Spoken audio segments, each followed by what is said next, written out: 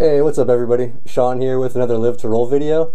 I'm just going to make a quick little video for you guys on something that I do personally and I've done since the hospital when I first got hurt. Just because, one is because I smoke my medical marijuana and stuff. If you haven't already seen the video for that, you can check out how I use a bong by myself.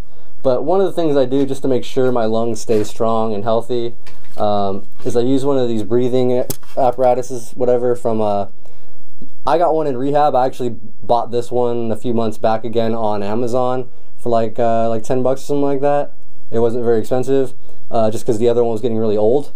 But it's basically just a breathing exercise that you inhale as slow and steady as you can. You're trying to keep this over the middle happy face there. And so I'll just show you guys real quick. And I usually do this every morning and night.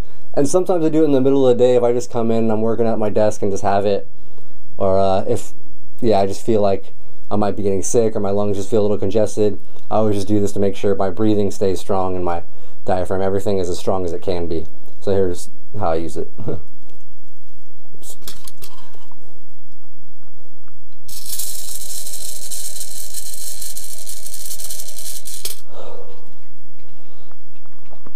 And my lung capacity is not huge, for sure. I'm sure others have much better.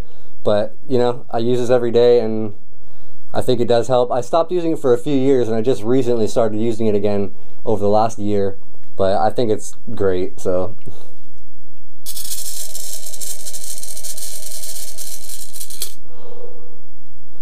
So you're basically just doing a slow and steady inhale. You can't breathe too hard and you can't breathe too soft.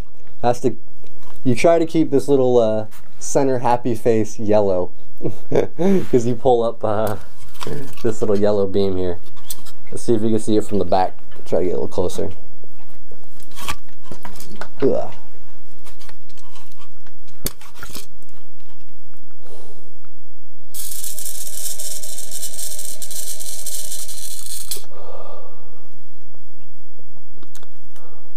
I actually can do a little better if I breathe a little harder and keep it above the happy face but still in the box.